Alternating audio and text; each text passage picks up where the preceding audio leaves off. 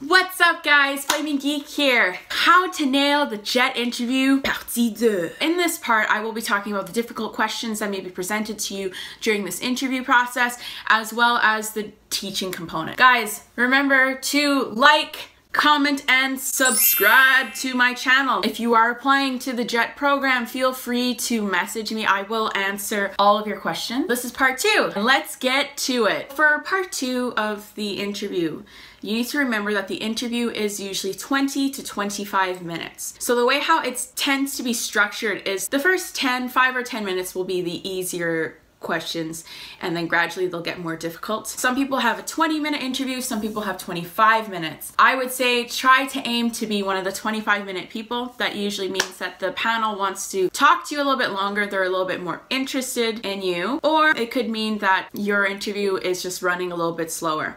But you'll find that the interview is very structured, so stay to the point. Do not ramble at all in these interviews. You want to be as clear and as concise as possible. This will also show the panel that you do have a good grasp of the English language, the ability to communicate and get to the point, demonstration of good English. I went and brought this notepad into the interview. I will talk about this in part 3 of my series on the JET interview process, which will be talking about appearances and how to hold yourself in the interview. So anyways, what's so important about this? In this book, I brought this into the interview and I went and wrote down at the end of the interview all of the questions that they asked me. I also kept in this book my 3 questions that I asked the alumni. So I will get to that. I highly recommend when you're preparing for this part of the interview process, please go to Tofugu. Tofugu, I've put the link in the descriptions below. Tofugu, I cannot stress how good it is. They have several articles on the JET program application process.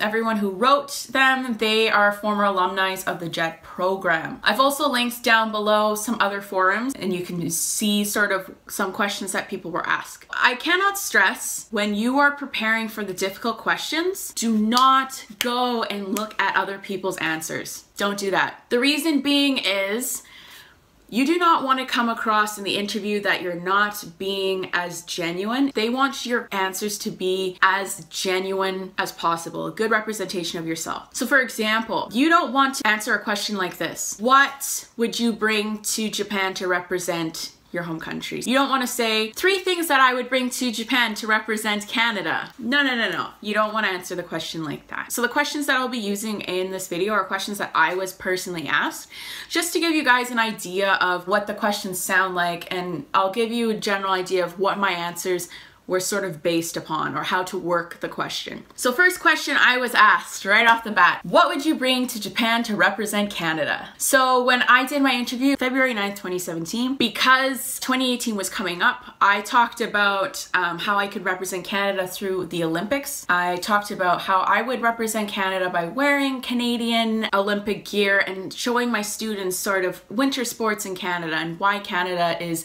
known for doing really well at the Winter Olympics. I was very fortunate that July 1st of 2017 was Canada's 150th anniversary, which was obviously a big moment of national pride.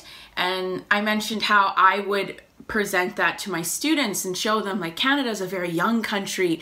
Japan is a country that dates back thousands of years and has ingrained cultural identities and history, whereas Canada is built up with lots of multiculturalism, lots of different cultures and languages and history and backgrounds, building the foundation of Canada. To me, that's something unique that I could present to Japanese students. So you want to kind of answer your question like that. You can represent your country by bringing omiyage, by showing them pictures or videos of your home country, stuff like that. I also mentioned that I would try to incorporate Canada into my lessons. So showing the kids games that we would use to learn English in Canada, activities that we did to accomplish certain things, traditions that we had in Canada, holidays that we celebrated, stuff like that. Second question I got asked was, what makes a good ALT? You are guaranteed to get this question. They want to see how you view this position. When you are given this question, try to think of what ALT stands for.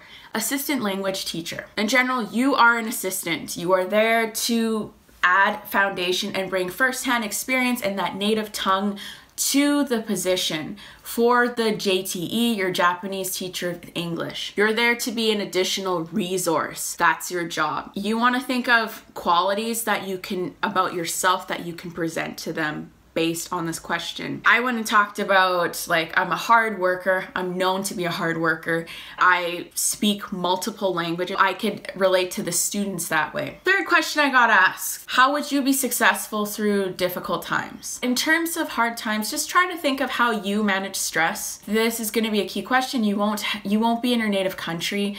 You will at some point go through culture shock. Being an ALT can be a little bit tough on people, especially around holidays or family members' birthdays and such, like stuff, times like that. It's a little bit more difficult. You're in a country where for some people you may speak the language, for many of you, you might not speak the language at all. So whether that is seeing like kanji written everywhere and hearing people speak to you in Japanese, it might be a little overwhelming. So you want to think of how you manage stress. The next question I got asked, it's a big one for me, is how will you manage your mental health? This could be asked to anyone, but in my application, I went and I was pretty honest. I have severe general anxiety disorder.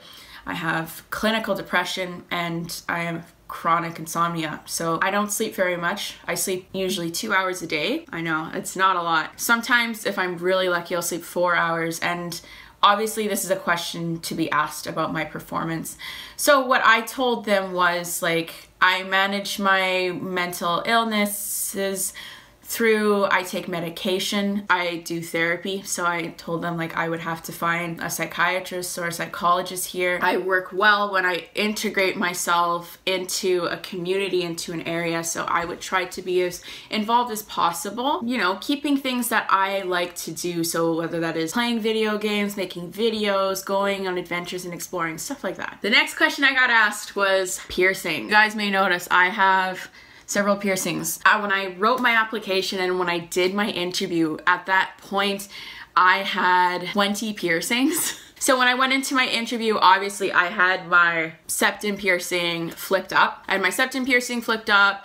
I had, as you can see, I had clear piercings put into my nose. I only had my lobe piercings in. Straight up, I was asked this question by the Japanese professor. She said, teachers aren't supposed to have piercings. You'll notice when you're here, not a lot of Japanese men or women have piercings, especially like in Western culture and even European culture. Like, earlobe piercings for girls are pretty common and people don't really think much of it. But students in Japan, like, I can tell you, they lose their minds when they see that I have like 2 piercings. And I told them the great thing about piercings is you can take them out and you can put them back in, or, you know, if the hole closes up, when I come back to Canada, I'll just get another piercing. But I did tell them, for me, mine was also a special circumstance. A lot of my piercings are put at areas where the nerves are, so it helps manage one of my other medical conditions. How will you handle difficult teachers or students? Ultimately, you want to think of is you're an assistant teacher. If you have a difficult teacher, you can first approach them about the situation, obviously, then go to your supervisor, and then if that doesn't work out, go talk to your ALT coordinators or someone who you can trust, like a BOE member. When you're managing difficult students, this is a trick question. It's a little bit of a difficult question. You are an assistant language teacher. It's not your job to discipline students. That's the JTE's job. So if you're dealing with a very tricky student who is disrupting the class and such, you let the JTE deal with that circumstances. The Japanese teachers are certified Japanese teachers. You are an assistant. You are not certified by the Japanese government to be handling anything very substantially difficult. There you go. How will you manage your physical health? This also came up in my interview. I have a brain disorder. I have a brain disorder, unfortunately. And so that was one of my bigger concerns as well when I applied to this, was whether or not if I'd be able to manage my brain condition. But my doctors were able to show that actually Japan would be actually a better reason for me to move there.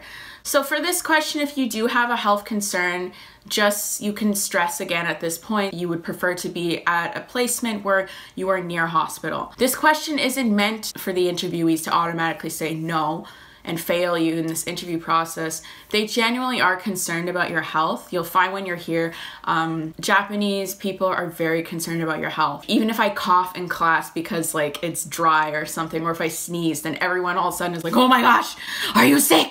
Ashuri sensei, are you okay? Oh no! They really do care about your health, and obviously health is a #1 priority. You will be living in a foreign country where medical processes may be very different from yours. You'll have the additional stress of you're living abroad. You're not at home. You don't have that additional support system. This was a big one. How will you help students with low-level English or students who are reluctant to participate in class? Best way to think of this is, even nowadays when I have students like that, I go and I try to find what these students like. I ask them if they're in any sports teams or if they like manga or movies or something. You can always find something that's common ground, and you slowly work into it. You'll find here that Japanese students, when they don't want to participate in something, at least for elementary and junior high, they just shut down. There's one student who literally sleeps in the entire class, and it's very frustrating, but there's nothing I can do about it. What I do is I just try my best to support him to make English seem as interesting as possible. That's your job. Bring fun games, and eventually I guarantee you will find something that will pique the interest of the student. How will you handle a disagreement with your JTE? This is a big one, and you will probably get asked this question. But the key to answering this question is in the titles. Assistant language teacher, Japanese teacher of English. You are an assistant language teacher. That is your job. You're an assistant. So obviously, say you're disagreeing about how this one vocabulary word or concept is going to be taught, you would obviously come to them and tell them why it should be taught this way. If the JTE disagrees with you, you have to fall back on what they say. They are the teacher, it's their class. It's unfortunate, but that's your job. If it's something more severe where it's going to clash and cause significant issues, then you would approach your supervisor about that. You would go through the correct channels to get over that situation. Next, you might be asked to do a teaching section. I was fortunate enough that I wasn't outright asked to teach, but you might not be either. Don't expect them to be like, please teach us this. Sometimes it might be how they word it. So for example, I was asked, I played Quidditch. University, I played Quidditch, went to tournaments and stuff. Yes, I have a trading card. I was asked, what's Quidditch? That was the last question I was asked. What's Quidditch? I could have said Quidditch is a fictional sport from Harry Potter. But what I did was I went and I approached the question as though one of my students was asking me. So when you're asked a question like this, you want to think of how, for teaching, you want to build a foundation from vocabulary so that the students understand what it is you're teaching. So for what I did was I said, Quidditch is from the movie and books Harry Potter. Do you know Harry Potter? And everyone was like, yes, I do. Okay, so in Quidditch, it's a sport. It's a sport. In Quidditch, you have three hoops. You have 4 balls. You get the point. I taught it to them like that. When you get to the teaching component, if you are asked to teach something, don't be afraid to stand up and pretend that you're teaching a class. Be enthusiastic. Be engaging, because they want to see how you will act on the spot, how you improvise, because this sometimes happens in school where a teacher will come up to you 5 minutes before class being like, oh, can you teach the students about sports? Can you teach the students about English games? Can you teach the students about colors? And you have 5 minutes to think of an activity and how you're going to teach something.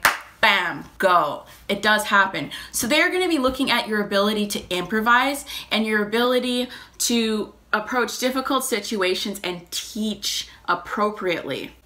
So one of my friends got asked, how do you play soccer? She stood up in front of the panel and went and discussed key vocabulary terms about soccer. Don't hesitate to stand up or even ask. Engage your audience. Engage them. You can ask them like, do you know soccer? Or do you play soccer? they'll be looking for that.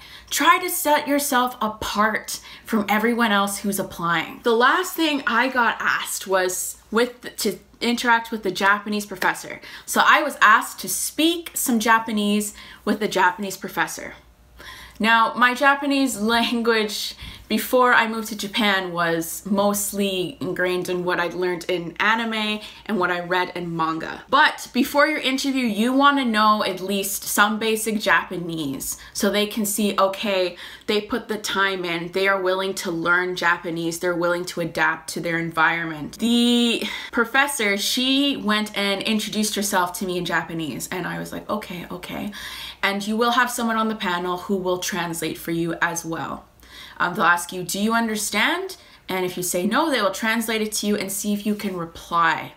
If you can't speak an ounce of Japanese, please just know how to say, hello, my name is this. So I would advise that you know basic Japanese like this. Konnichiwa, watashi no namae wa Ashuri desu. Canada kara kimashita. Sportsu ga suki desu. Stuff like that. You basically want to know how to say your name, where you're from, what you like, just easy questions like that. She also asked me like what I like to do on the weekends, to which I basically told her I like to see movies and I like to play games. So don't freak out, do not freeze up, especially if you're a beginner at Japanese. Don't freeze up, just remain calm, and as long as you know how to say hello, what your name is, and one interesting thing about yourself in Japanese, you will be fine.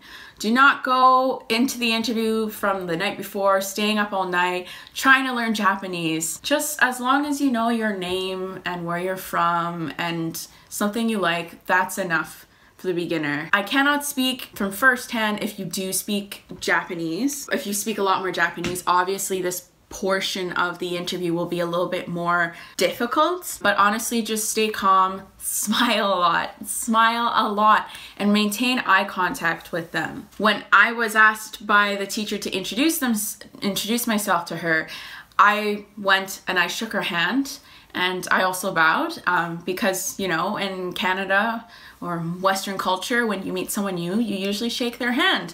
And I wanted to show that. And I bowed also because, you know, in Japanese, it's a sign of respect. So you want to go into the interview, just be calm, smile a lot. Smile, laugh, be funny. You want to show that you're different, but you're there to have fun as well. I would highly recommend, guys, like don't go and look up answers to the questions that you will be asked. Just practice, write down a whole bunch of difficult questions that you may potentially be asked.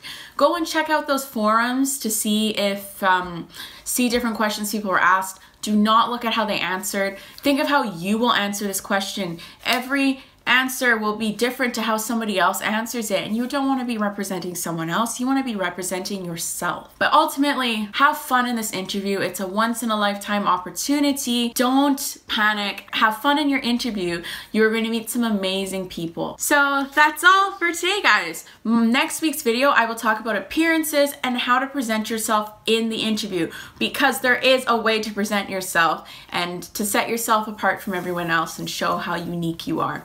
If you liked this video, feel free to like, comment, and subscribe to my channel. And as always, live long and prosper. Hey guys, thanks for watching. If you liked this video, go check out my last one. You can also follow me on Instagram, Twitter, Facebook, and Snapchat. Live long and prosper.